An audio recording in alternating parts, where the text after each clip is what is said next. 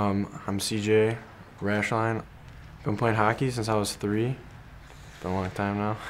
My favorite team is definitely got to be the Detroit Red Wings from Detroit, so it's been a no-brainer since I was a little kid.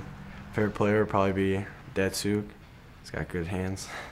My neighbor from across the street, they were pretty big into hockey, and they actually started their own rink, so that's how I got into it. My most memorable game would probably be back in Squirts. We won my first national championship. It was really cool. We were playing up north in Michigan, and it was in this dome bubble. It was kind of like an outdoor rink that they put like a bubble on top of. It was really cold, but it was really fun, so it's good memories. My favorite part of the game would definitely be grinding, getting there, getting grimy, scoring the garbage goals.